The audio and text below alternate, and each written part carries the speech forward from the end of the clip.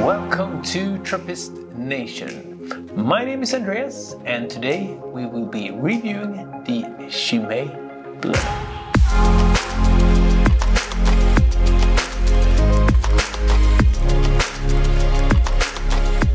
Chimay Bleue is for me personally a very special beer. You could say it was actually the beer that started all of this. The year was 1998, and at the time I didn't really drink alcohol at all, especially not beer. One night out with my friends, I told the bartender the very same thing when it was my time to order. He just smiled and said, "Since you don't seem to have any preconceptions what a beer should taste like, why not try one of the best beers in the world?" And he picked this funny tulip glass and poured me a dark beer with the creamy head and say, "This is Chimay Bleue. You will love it." I was, to say at least, skeptical, but I had a sip and I was just blown away. I mean, it was as if time stopped and I was drinking the nectar of heaven. I can almost hear the angels singing. I mean, I had no idea the beer could taste like this. It was just amazing. It had these wonderful notes of plums and dark fruits and spices and burnt sugar. I mean, I was completely gobsmacked. And that's how it actually started for me. It was the Chimay Bleue. That was the beer. And sent me on this trip and journey and exploration of Belgian and especially Trappist beers. The Chimay Bleue started out as a Christmas celebration beer back in 1948 when Father Theodore, brewmaster at the time, decided to produce a special Christmas beer.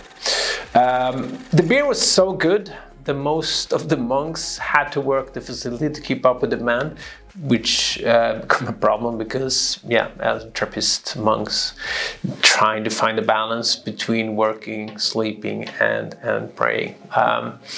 But yeah, the success meant that the Chimay Bleue was soon produced all year round, and that's simply how Chimay Bleue was born.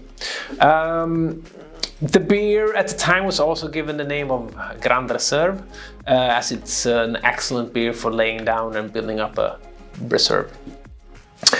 Personally, I prefer to drink Chimay Bleue when it's been stored for a couple of months because I find it a little bit sharp when it's just been bottled, especially when it comes to these smaller bottles.